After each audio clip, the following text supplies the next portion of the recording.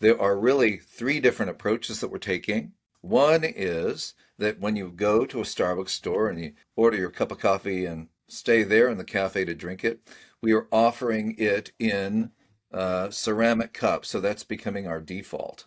The second option is we're encouraging customers throughout Asia to bring their own, what we call personal cup. So here's mine.